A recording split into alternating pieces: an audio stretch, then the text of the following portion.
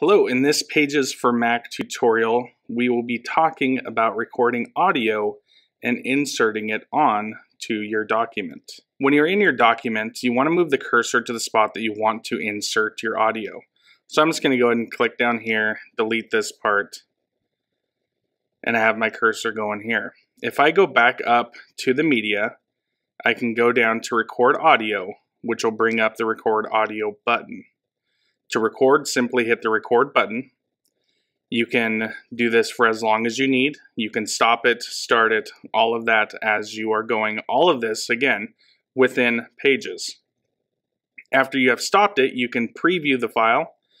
You can actually edit it to trim it down. So if I only want certain pieces of this, I can move the blue bars. I could cut some spots and use that.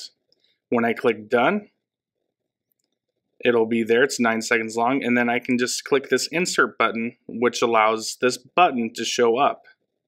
When I push the play pause, it'll be the audio that was recorded, and you can move it around to the spot where you would like to have the button.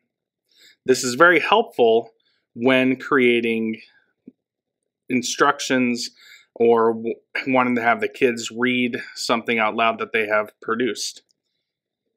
But that is it for this Pages for Mac and recording audio. As always, if you need any help, please feel free to contact me on Teams or email, but then also feel free to head down to the swamp. Thanks.